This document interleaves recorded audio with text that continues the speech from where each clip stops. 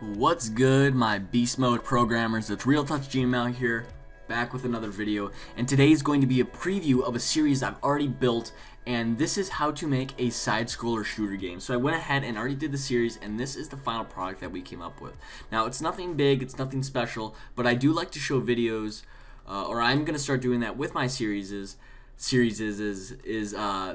the final result before you actually start with the video. So this is what we're going to learn how to do. It's how to make a wave system, how to make this cool little side-scroller game. We've got the health bar up there, we've got waves down here, and it's a cool little space type of side-scroller game. Now I'm not really good at art, so they're triangles, but this is what we're going to be learning how to program.